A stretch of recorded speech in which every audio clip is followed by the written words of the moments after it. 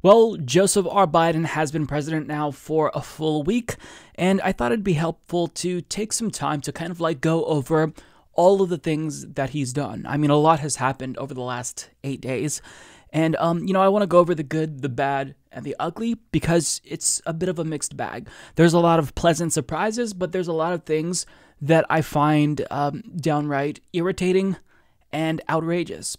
So first of all, when it comes to the good, there are a lot of things that I do want to give Joe Biden credit for.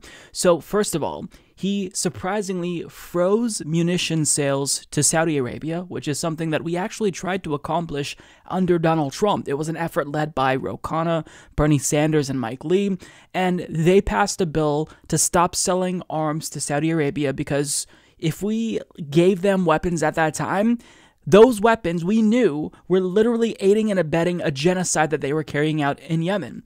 So that effort, unfortunately, was thwarted by Donald Trump, who ultimately vetoed that legislation when it reached his desk. Well, Joe Biden is now freezing the sale of weapons to Saudi Arabia. This is a really positive thing. Additionally, he repealed Trump's ban on transgender Americans serving openly in the military. I mean, this was brazenly bigoted and unnecessary. It doesn't do anything to make our military stronger. If anything, it makes us weaker. And it's just nice to see this get undone, and I absolutely applaud Joe Biden for this. Now, in a surprising turn of events, he actually signed an executive order that ends federal contracts with private prisons. Now, at face value, this sounds awesome. Unfortunately, when you dive a little bit deeper and look at the details, it's not as sweeping as I would like, and there's a lot more to be done. This is basically him reinstating an Obama-era executive order. The problem is that this doesn't apply to ICE detention facilities. It applies to DOJ contracts. So overall, this affects, I think, less than 10% of private prisons, and if you're not actually tackling ICE, the problem then is that, most of the abuses occur at ICE detention facilities. So if we're not actually ending private prisons with regard to ICE, then this isn't going to do as much as we'd want it to. So, he gets credit for this, but it's the bare minimum. And really, we need legislation to abolish these private detention facilities altogether, if not just nationalize them. Now, this was part of a larger initiative to advance racial equity, so he also signed additional executive orders to address discriminatory federal housing policies, recommit to respect tribal sovereignty, and more. All very positive steps in the right direction. Of course, this is only a step forward. It isn't comprehensive criminal justice reform that we need, but still, it's something. Now, even more surprising is his call for Congress to pass legislation ending subsidies to the fossil fuel industry, and he actually signed an executive order that directs the federal government to do just that, and this comes after he unilaterally killed the Keystone XL pipeline, and at a press conference, he said something about this that almost made my head explode. Unlike previous administrations, I don't think the federal government should give handouts to big oil to the tune of $40 billion in fossil fuel subsidies. I'm sorry, what?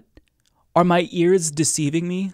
Let's hear that again. I don't think the federal government should give handouts to big oil to the tune of $40 billion in fossil fuel subsidies. That's not a deep fake. That's actually Joe Biden. Yes, Joe Biden saying that. So I know what you're thinking. Wait a minute, is Joe Biden based? And look, even though that is genuinely pleasantly surprising, hold, because in that same press conference, he also said this. And I know this always comes up.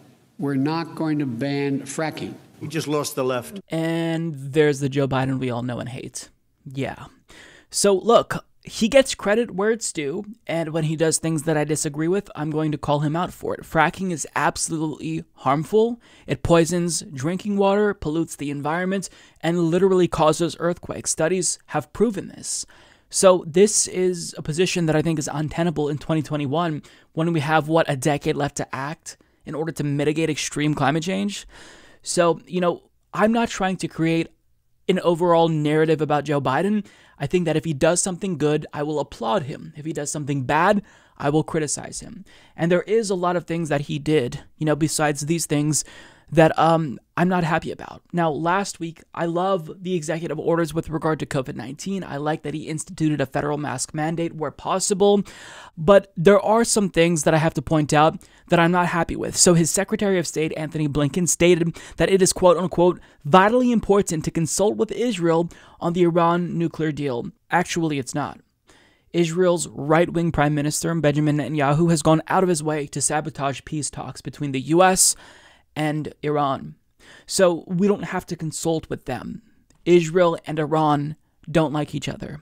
Israel is overly antagonistic towards Iran. So I don't think we need to consult with them.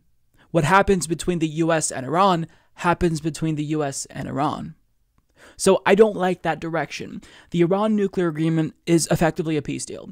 So if you forego that, if you don't get back into it, that's a bad thing. Now, thankfully, Biden has said that he intends on rejoining the Iran nuclear agreement, and Iran does seem open to negotiating with him again. So hopefully Anthony Blinken, what he's saying doesn't represent what Biden actually wants to do, but nonetheless, this is his Secretary of State, so that's a really bad sign. Now, additionally, while we're on the subject of foreign policy, not much has changed when it comes to our meddling in Latin America, because Biden is likely to recognize Juan Guaido, who was not democratically elected, as the president of Venezuela. Now, it's incredibly ironic to me, because he's recognizing someone who is an illegitimate president just after Donald Trump was trying to Guaido the American election. I think Emma Vigeland put it best. Hard to slam Trump for pretending he won the election and then simultaneously uphold this fiction. Exactly. If you support democracy, then you support democracy. You can't waver when it's inconvenient or if it benefits us, when it comes to foreign policy, or if there is a democracy that has a leader that we don't necessarily like because that leader isn't allowing our American oil companies to access their oil wealth. It's just, this is something that I expected. It's frustrating, but that doesn't mean that we should give him a pass because this was expected. This is bad. Stay out of Latin America. We have done irreparable harm to Latin America. We have overthrown countless regimes in Latin America. Mind your own fucking business, Joe Biden. So, I don't like that there's continuity there. But another area where I am really irritated with Joe Biden, and I think that these things going forward, you can characterize them as the ugly, because we've done the good, the bad. These are things that are downright ugly. So let's talk about healthcare. I am not a fan of Joe Biden's healthcare. I think that when it comes to this issue, he is cruel. And during a pandemic, I think that that title of him being cruel gets upgraded to him just being a straight up piece of shit. If you don't support Medicare for all during a pandemic, then I think that that's borderline psychopathic behavior. But he's watering down his own healthcare proposal. And the reason why it's getting watered down is because it has reportedly been written by, you guessed it, lobbyists. So he's starting to signal that his administration is moving away from a public option, although that's not 100% determined as of yet. But it's almost like we've seen this story before. In 2009, President Obama said, I support a public option. And then when it came time to do healthcare reform, he didn't even propose it. So once again, we're seeing Joe Biden do the same thing that was done last time. And of course, it's a betrayal. And I said in 2019, look, for Joe Biden to propose a public option, why should we believe that he supports this when him and Obama claimed to support it before, but we didn't even get that? We got the Affordable Care Act, which is right-wing healthcare reform, originally thought up by the Heritage Foundation. So it's outrageous. It is outrageous. And I am not a supporter of a public option. The right answer is obvious. It's Medicare for all. But he's not even going to do that. What he's proposing is to pump extra money into the private healthcare system and basically subsidize COBRA. This is not going to get people the healthcare that they need. They might get health insurance. They might be able to buy insurance on the Obamacare markets, but guess what? That is trash insurance. People can't afford this. So if you don't actually propose something that's affordable, what you're doing is effectively meaningless, because in a couple of years, we're going to have to revisit our healthcare system again. So if you don't take at least somewhat bold steps to reform this horrible system, then nothing's going to change. But on top of that, people are losing their employer-based health insurance during a pandemic. So if you won't even be bold during a fucking pandemic, that is morally reprehensible. It shows that Joe Biden lacks the moral character needed to meet this moment. Now, finally, there is the lie about $2,000 checks. The fact that we were promised checks immediately and he did not deliver, I don't think Democrats fully understand how bad this is going to come back and bite them in the ass. And I think that this media headline says it all. A betrayal. Georgia voters enraged after Democrats' promise of $2,000 checks becomes $1,400 under Biden's stimulus plan. This is unacceptable. You said $2,000 and you should stand by that.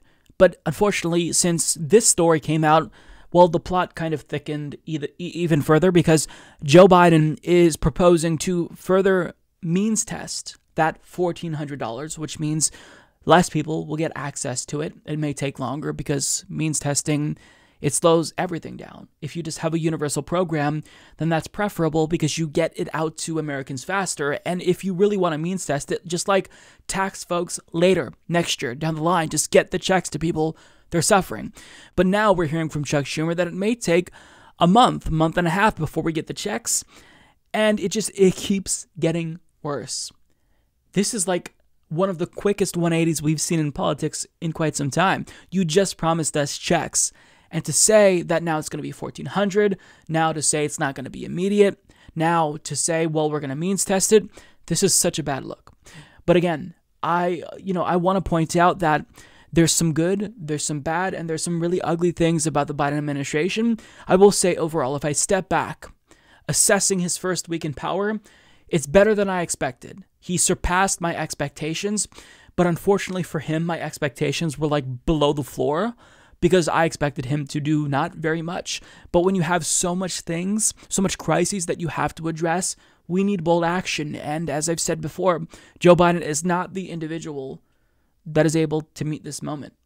But having said that, though, if he does good things, he'll get credit for it. And already, he's proving why he's better than Donald Trump. We're at least seeing that bare minimum level of competence that was lacking throughout the last couple of years and what's especially needed during times like this, a pandemic, economic devastation.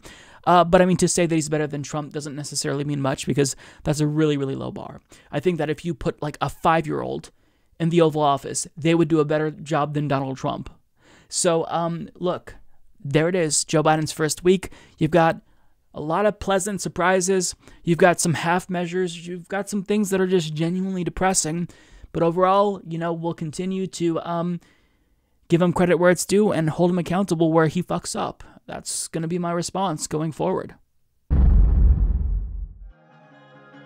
You know